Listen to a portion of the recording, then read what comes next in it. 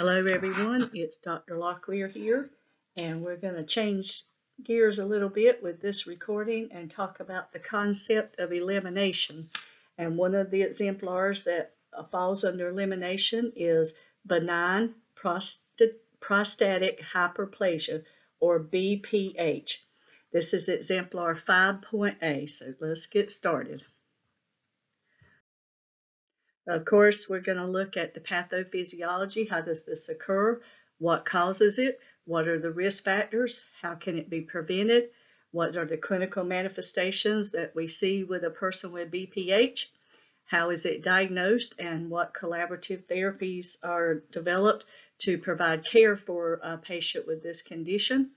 And how do we differentiate care across the lifespan? You usually see this in older adult males. And how do we use the nursing process to care for a patient with BPH? So what is our overview? Prostatitis refers to inflammatory disorders of the prostate gland. Prostodonia is a condition in which the patient experiences the symptoms of prostatitis but shows no evidence of inflammation or infection. Benign prostatic hyperplasia, or BPH, is a non-malignant enlargement of the prostate gland commonly seen in the aging male. BPH can be a cause of anxiety in patients who fear loss of virility and ability to maintain a satisfying sexual life, because with BPH, their ability to be able to have sex is affected, and we're going to talk later in this recording about erectile dysfunction. Patient education and support play an important role in providing nursing care to patients with BPH. BPH is the most common benign neoplasm in men. It is characterized by a non-malignant enlargement of the prostate gland that decreases the outflow of urine by obstructing the urethra, ultimately resulting in difficult urination. Although BPH typically begins in the 4th decade, the patient may not experience symptoms until much later. Depending on how the individual's condition progresses, BPH is not a precursor to prostate cancer. What is our patho? The prostate gland borders the urethra near the lower part of the bladder, so it's below the bladder. About the size of a chestnut, 2 centimeters, it is partially palpable through the anterior wall of the rectum. So when they do a rectal exam on the male, they're checking to see for an enlarged prostate. The prostate is composed of glandular structures that continually secrete a milky alkaline solution.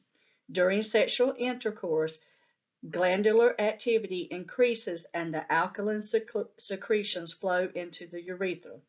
Because sperm motility is reduced to an acidic environment, these secretions aid sperm transport.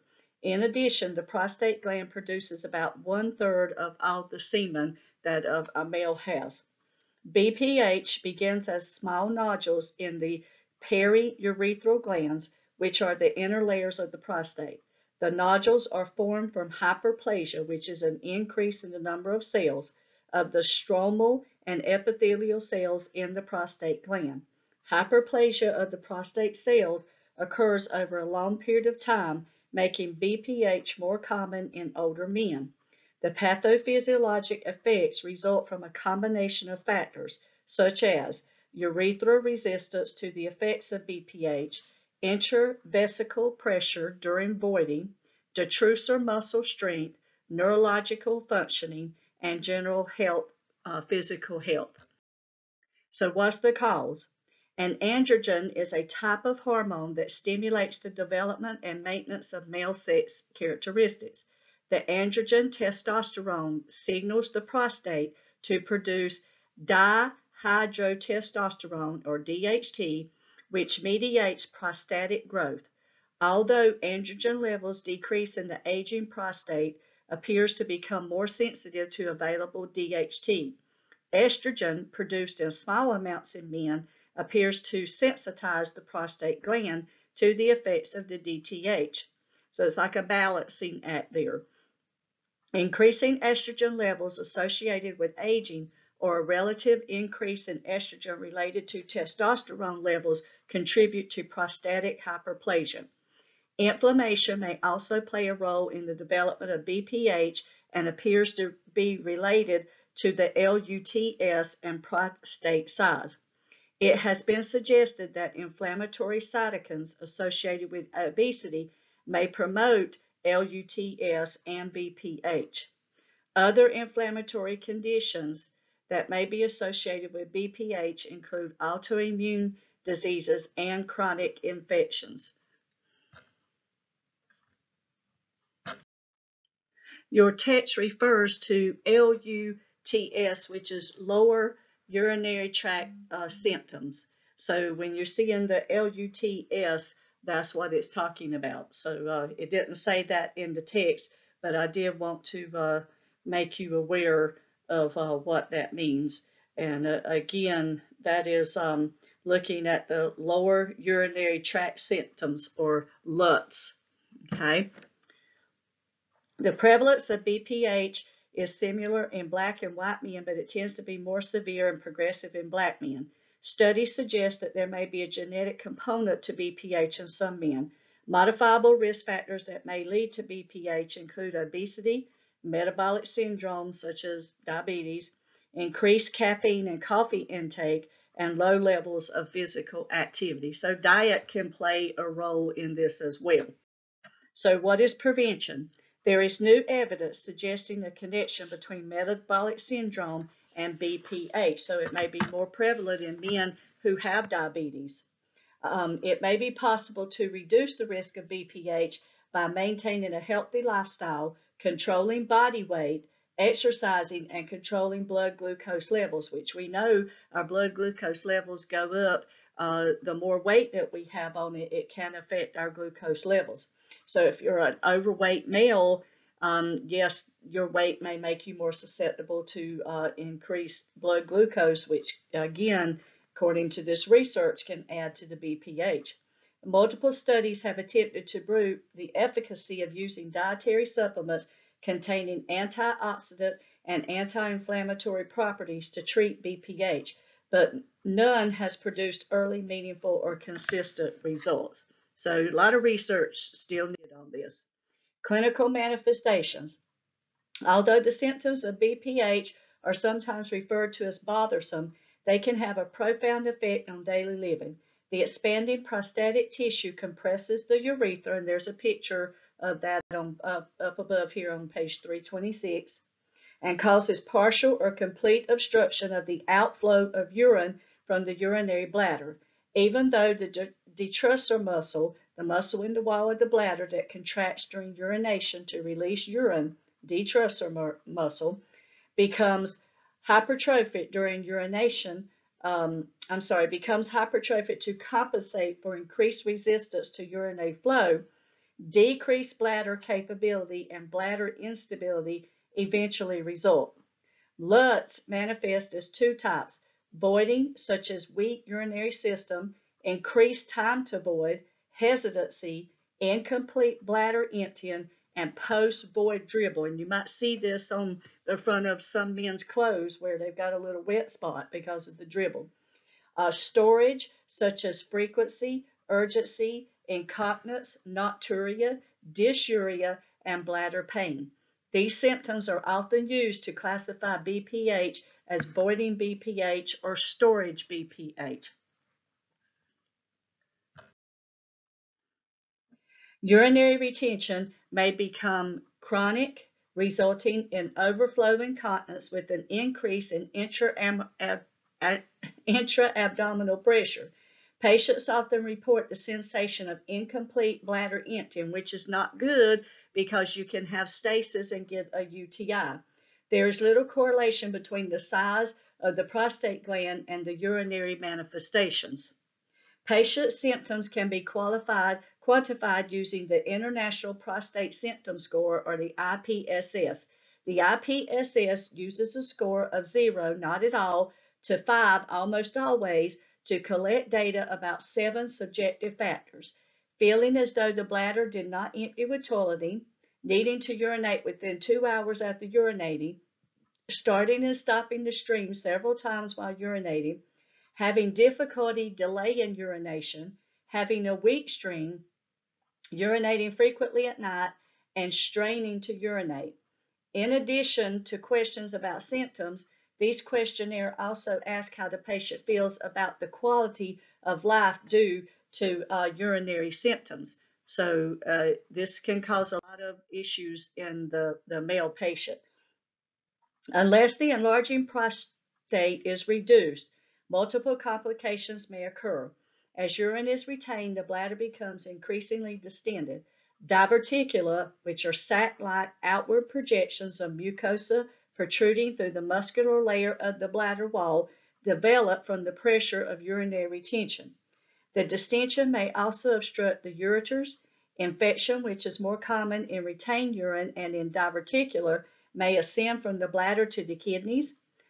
Possible complications include hydroureter, which is distension of the ureter with urine, or hydronephrosis, which is an accumulation of urine in the renal pelvis as a result of obstructive flow, and then, of course, which leads to renal insufficiency. And it's not good.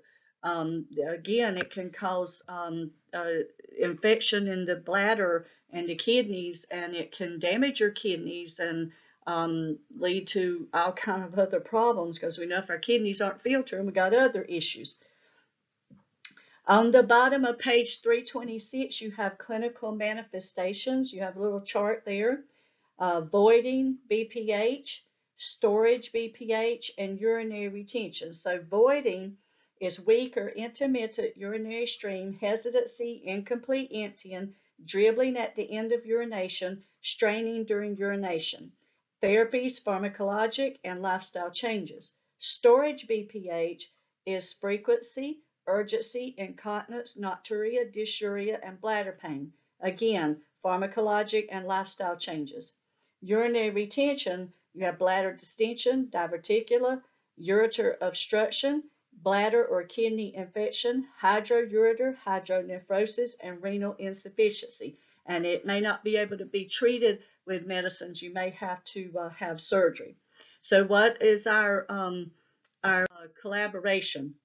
Care of patients with BPH focuses on diagnosing the disorder, correcting or minimizing the urinary obstruction, and preventing or treating complications. Treatment is determined by the severity of the manifestations and the presence of complications. In mild cases, lifestyle modifications are recommended, and symptoms are monitored over time and may remain stable. Moderate to severe symptoms require medical or surgical treatment to control and improve symptoms. Education is the key. So we need to educate, and as soon as they start having symptoms, they need to go in and get checked.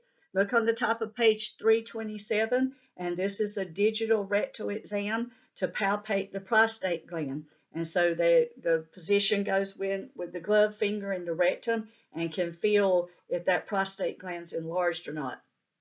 Diagnostic tests, the most common is the digital rectal exam.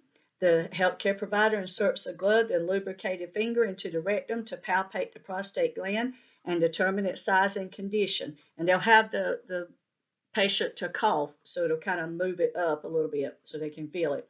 Several urine tests may be performed, including a urine flow rate test, a post-void residual urine test, amount of urine remaining in the bladder after voiding, and a pressure flow study. A urinalysis and urine culture may be done to check for blood or infection. Serum prostate-specific antigen, or PSA, levels are often elevated with BPH and may also be performed to rule out prostate cancer. And you do see PSA elevated with prostate cancer. Non-pharmacological therapy. Patients with mild symptoms of BPH and IPSS score less than 7 are often treated with watchful waiting and lifestyle changes. Using the IPSS score as a guide, many of these individuals experience relief of symptoms without treatment, but all patients with mild BPH should be regularly monitored for worsening of symptoms. Lifestyle changes are appropriate for men with mild BPH, and see box 1.5 on the top of page 327. And it talks about avoiding alcohol, spicy foods, caffeine, drink small amounts of fluid spread out through the day, avoid drinking fluids close to bedtime, avoid over-the-counter cold and sinus medications that contain decongestants or antihistamines, develop a schedule for voiding and bladder training, exercise regularly, including pelvic floor exercises to strengthen the muscle, develop bowel habits to avoid constipation, and reduce stress. Pharmacologic therapy. Patients experiencing moderate IPSS score of 8 to 18 or severe IPSS score greater than 19 symptoms of BPH are prescribed medications to reduce symptoms, slow the progression of the disorder, and reduce the need for surgery. And the medications are 5.3, and that's on page 328. Men with moderate to severe LUTS due to excessive smooth muscle contraction may be treated with alpha adrenergic blockers, which relax the smooth muscle of the prostate and the bladder. Men whose symptoms are due to androgen-dependent prostate growth may be treated with 5-alpha reductase inhibitors, which have anti-androgen properties that decrease prostate size and the risk of urinary retention. Research suggests that a combination of an alpha adrenergic blocker and a 5-ARI may reduce progression of BPH more than either class of medication alone. Pregnant women should not handle capsules or crushed tablets of 5-alpha reductase inhibitors because the drug may be absorbed through the skin and can harm a male fetus. Anticholinergic agents, also called antimuscarinic drugs, which relax the detrusor muscle of the bladder, can be used to treat urinary urgency, frequency, and urge incontinence.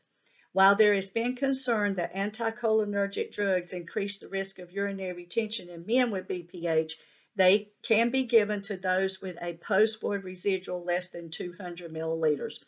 Anticholinergics may be combined with alpha adrenergic blockers to produce a greater reduction in LUTS and post-void residuals than an alpha adrenergic drug alone.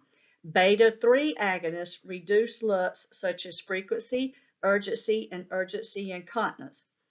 Phosphodiesterase 5 inhibitors, or PDE5, reduce LUTS and improve erectile dysfunction. They may be added to an alpha blocker to reduce LUTS greater than each drug used alone. Certain commonly used over-the-counter medications may worsen symptoms of BPH. Alpha adrenergic agents found in decongestants such as pseudoephedrine and phenylphrine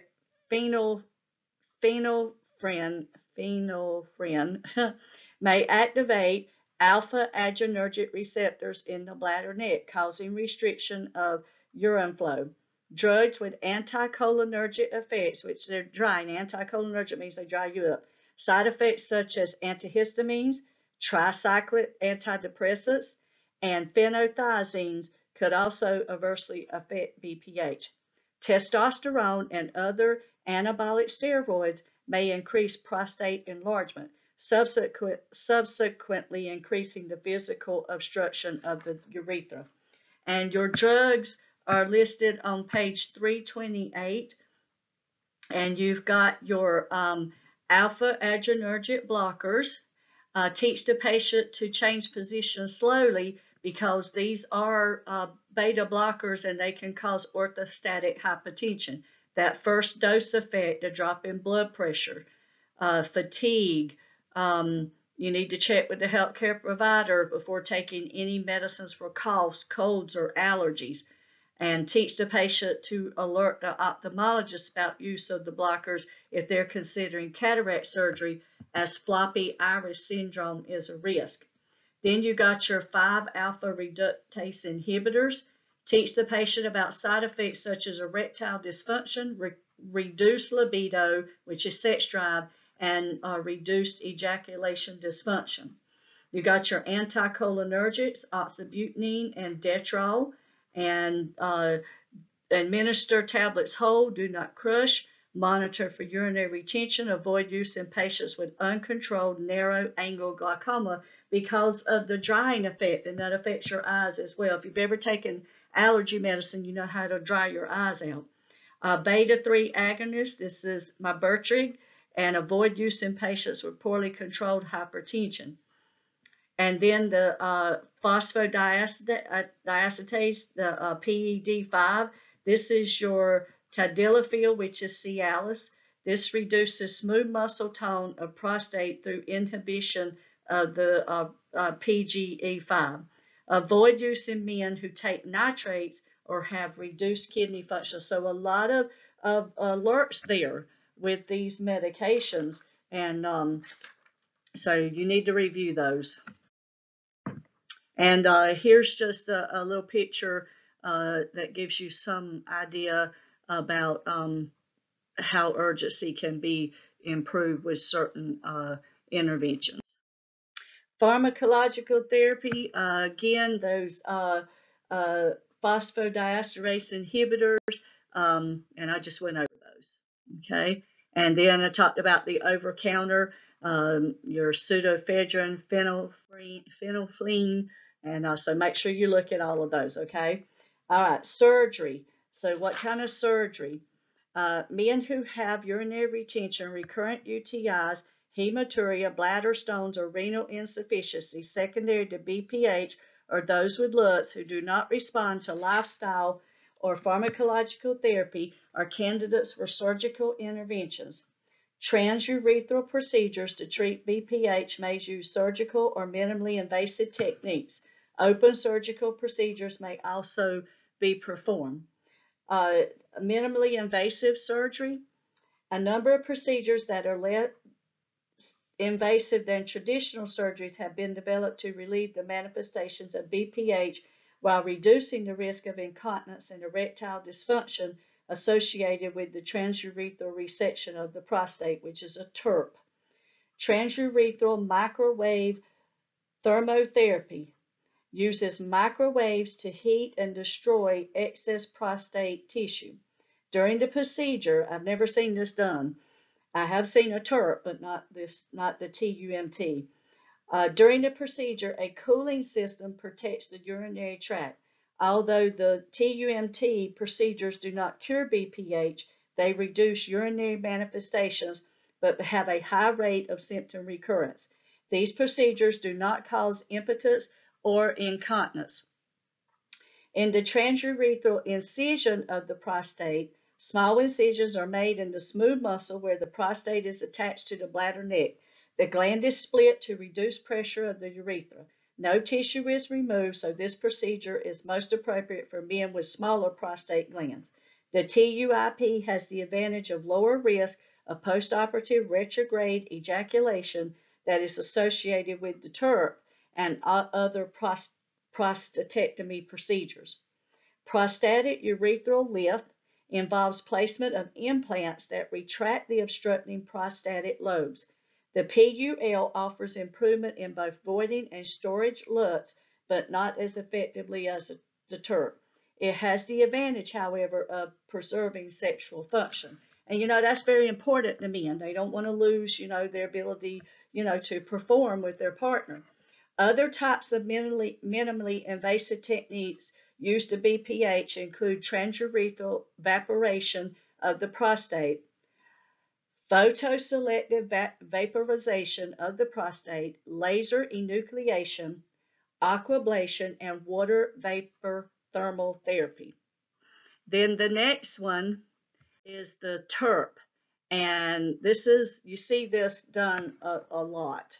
And here's a picture of the TURP. They reset the prostate gland away from around the urethra. So transurethral resection of the prostate, or a TURP, is the surgical procedure most often performed. A resectoscope is inserted through the urethra and the obstructing prostate tissue is excised or cut and removed with electrocautery wire loop. And that cautery can burn it off to keep it from bleeding while it's cutting it away. During the procedure, the surgeon uses the resectoscope to remove obstructing tissue in several segments. The segments of tissue are then flushed into the bladder with irrigation solution, where they are stored until the end of the surgery and then flushed out of the body. Potential postoperative complications include hemorrhage, clot retention, inability to void, UTI. TURP syndrome, a rare but critical complication, results in hypervolemia and severe hyponatremia.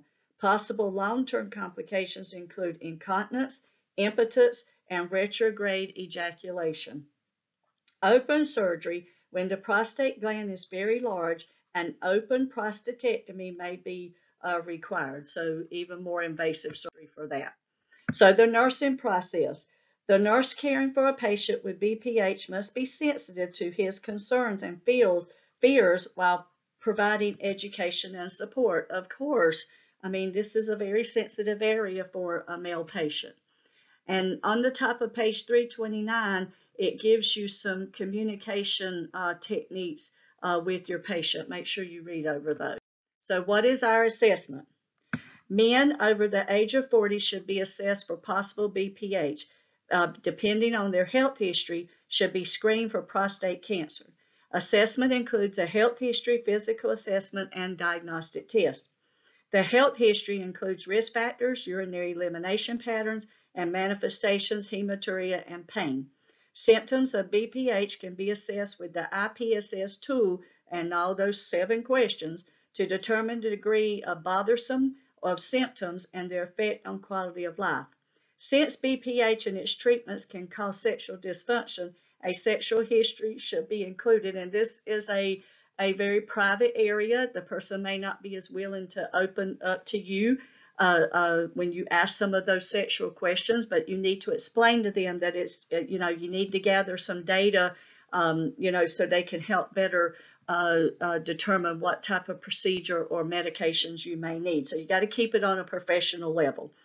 The physical examination usually includes a DRE of the external surface of the prostate for size, symmetry, firmness, and nodules.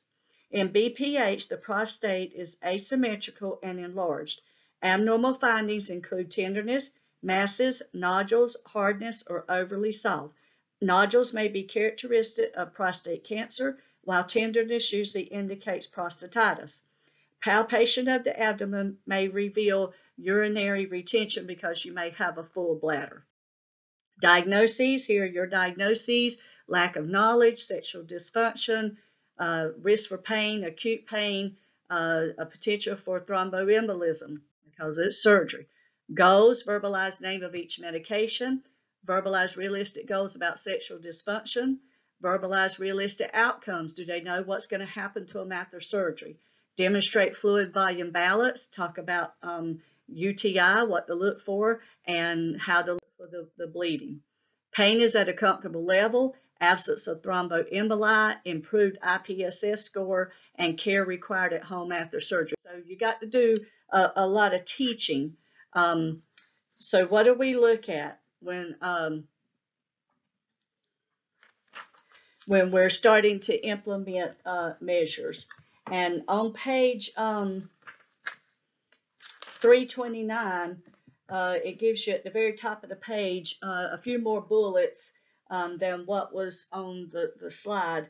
It says the patient will demonstrate minimal evidence of bleeding, such as a stable hemoglobin and hematocrit, and a lack of large clot passing, because you don't want them to pass clots. You don't want them to have a UTI.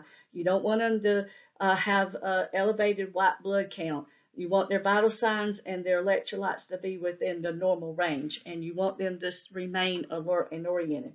Implementation. Care of the patient with BPH differs based on treatment decisions and indications for surgical intervention. All patients need to be educated about their treatment and have their sexual concerns addressed.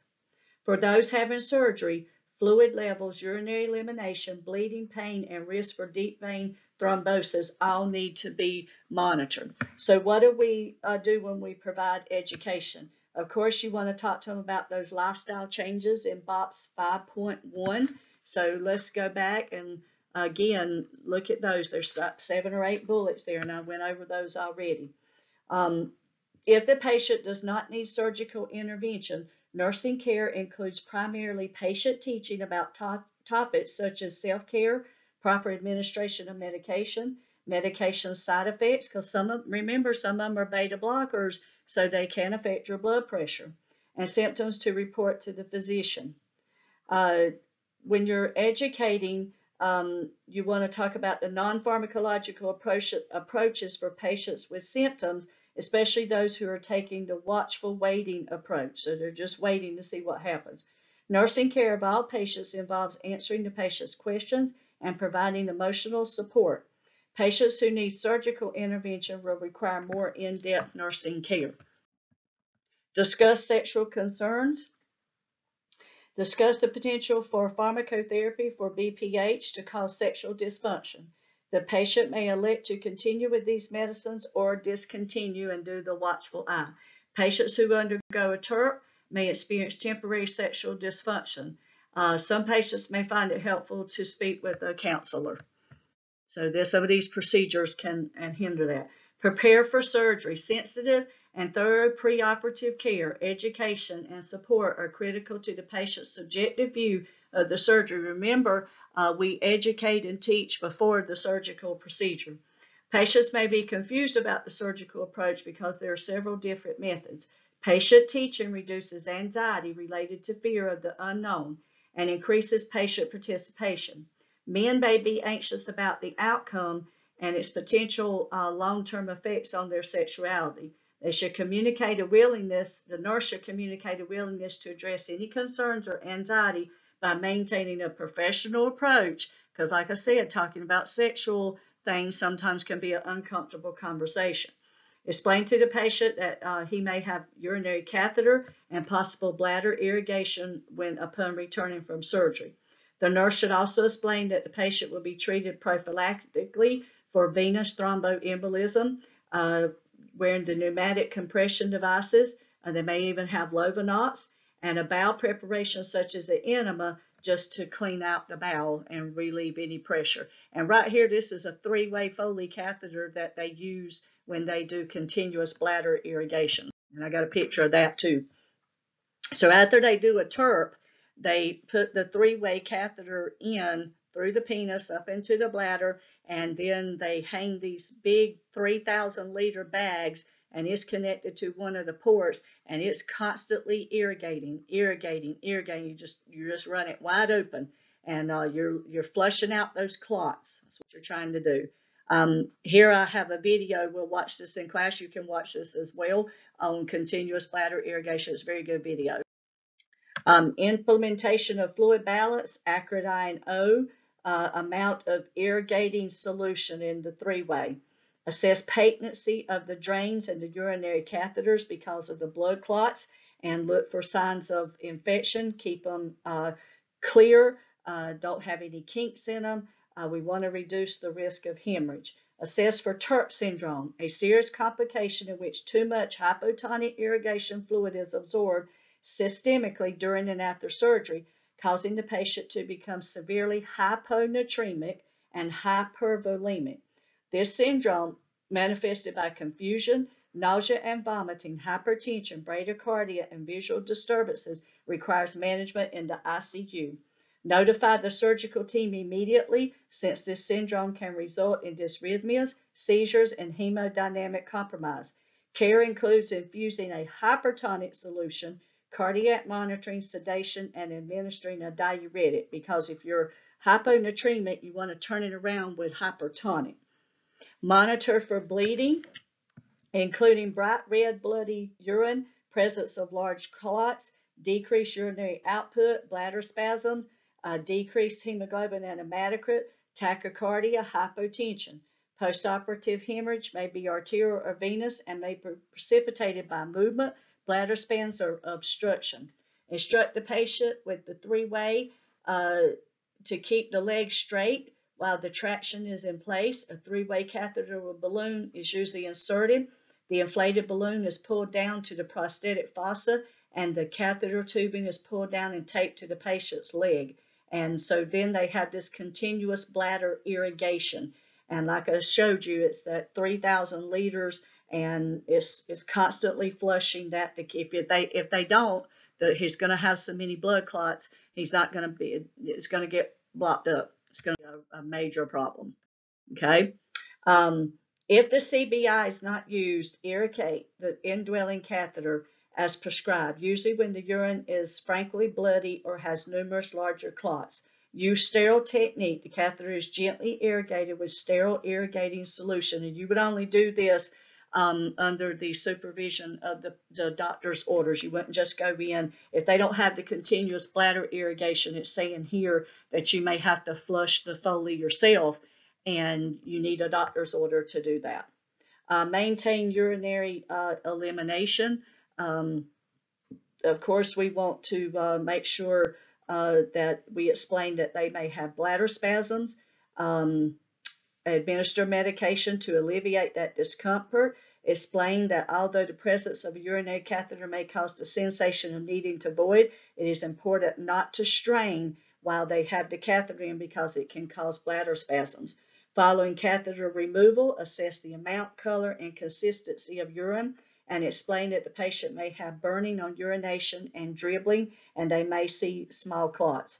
To improve urinary control, teach the Kegel exercises, and your book refers you back to Exemplar 5B for Kegel exercises.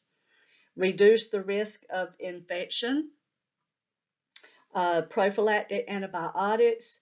CBI, we need to use sterile technique. Keep the urine drain bag lower than the bladder. You should already know that from fundamentals. Monitor the vital signs for indications of infection, such as fever and tachycardia, and the blood work, okay? And assess urinalysis and CBC for indications of infection. And so now I've caught up to my slides. Relieve acute pain, of course, using the pain scale, administer pain medicines and antispasmodic bladder medications, reassess the pain level, and explain the importance of controlling pain so the patient is able to ambulate and reduce the risk of postoperative thrombi. Prevent venous stasis. Again, your sequential compression devices, anti-embolic therapy, early ambulation. Look for swelling, redness of the calf or thigh, chest pain, shortness of breath, tachycardia. Administer antithrombotic prophylactic medications such as your Lovenox, and leg exercises and ambulation. And then prepare for discharge. You want to teach the patient and the family how to care for an indwelling catheter, discharge instructions, and so they know how to take care of it when they get home. Because once they get home, they may not be able to, the catheter may be out or it may not be out. And so they need to know what to do once they get home. The next part of the recording is about erectile dysfunction. And this is a very short section, so I'm really not going to read it. I want you to read it on your own, and I'm going to tell you what you need to read.